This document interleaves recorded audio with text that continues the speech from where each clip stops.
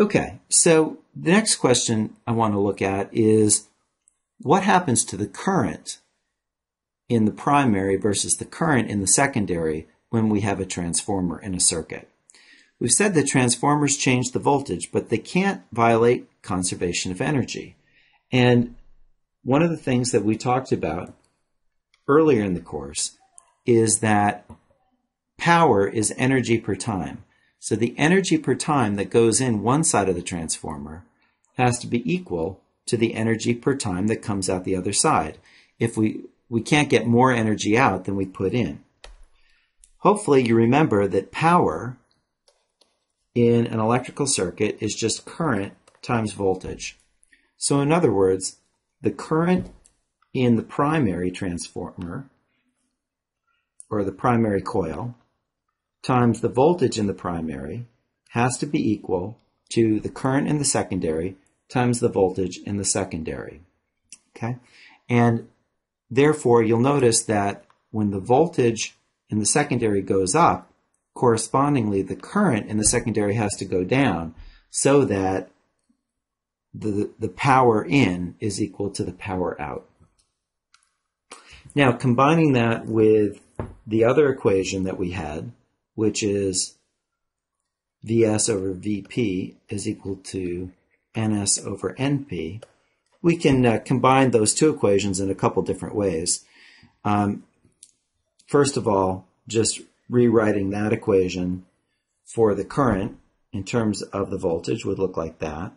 If we combine these two equations, then we get this equation. So in other words, depending on what it is we're looking for in the problem, whether we're looking for current or voltage or number of turns, we might use any one of these equations. So let's try out another problem and see how this works. It says there are 200 turns on the primary side of a transformer and 100,000 turns on the secondary side. If the current in the primary is 1 amp, what is the current in the secondary? Okay, so you'll notice that this is the same transformer that we talked about in a previous problem. And here we're asked for the current in the secondary, so that's Is. And so if I multiply both sides of that equation by Ip, I get Is is equal to Np over Ns times Ip. And the number of turns in the primary was 200. The current in the primary was 1 amp. And the number of turns in the secondary was 100,000. And when we work that out, it comes out to 0.002 amps, or 2 milliamps. And what you'll notice is, remember, this is a step-up transformer because it steps up the voltage. But what we see is that a step-up transformer correspondingly decreases the current. So if it increases the voltage, it has to decrease the current so that it doesn't violate conservation of energy. Let's talk about the different types of transformers. There are actually 3 types that you want to know about. The first type is called a closed core, and that's what we've been talking about, or that's what I've been using as my example transformer. All of these transformers work the same in terms of the equation is the same. In a closed core transformer, we have 2 separate coils that are surrounded by a square core of iron. And it turns out that closed core transformers are good for high voltage, and they work by mutual induction, meaning that there's one coil that creates the magnetic field, and then that changing magnetic field creates a current in the second coil. That's what we mean by mutual induction. The next type that we want to talk about is the autotransformer. And in an autotransformer, it turns out that there's only one coil, but we just have different contact points. And here's one picture of it from your book, but here's kind of one that I like better. It shows that it's really just one coil of wire, and we connect the primary side to 2 points along the coil, and then the secondary side connects to the same point on one side, but then it can connect to different points on the other side, and therefore we can pick different voltages. So that allows it to act as more than one setting of transformer. In other words, maybe it doubles the voltage, maybe it also multiplies the voltage by 3, etc. So an autotransformer, it just has a single coil. And we call that self-inductance, the way that works, where it's just one coil doing the job of the 2 coils in the previous design. The third design is called the shell type, and this one works very well for high voltage especially, and it's the most efficient kind.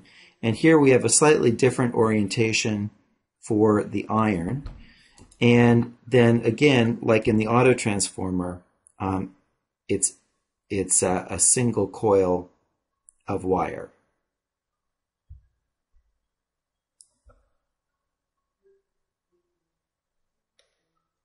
I wanted to just talk about another place that you've seen transformers before, and that is in electric power distribution. And this is kind of an interesting thing to understand. When the power plant generates electricity, it doesn't generate it at that 110 or 120 volts. It actually generates it at a much higher voltage. And then that electricity goes through a step-up transformer. And the reason for that is that there's less loss of energy over the transmission lines if it's sent at high voltage versus if it's sent at a lower voltage and a higher current. So it's better to send at high voltage and low current. And so that's why when you see those high voltage transmission lines, they're those big towers, and that are generally not near where people are living, because if you climbed up one of those towers, you could get electrocuted. Once the electricity gets near our houses, then it needs to be stepped down to a more safe level for us to work with. And you've probably all driven by a substation at some point in your lives, and that's where the high voltage power lines end, and there's a series of transformers there that step the voltage down. So we go from 12,000 volts at the power company, gets stepped up to 240,000 volts for transmission over the power lines, and then at the substation it gets stepped down to just a couple thousand volts. The last place that it gets stepped down is right before it comes into your house. And you've probably noticed what look like these big gray cans that are mounted on telephone poles. Those are transformers. They're the final step-down transformer that transforms the voltage down to the 240 volts that comes into your house. Your house then actually splits that into 2 120 volt lines that power your 120 volt appliances, but that way it can also power 240 volt appliances, which you probably also have in your house or apartment. Okay, so that's one of the main places that transformers are used, is in power transmission.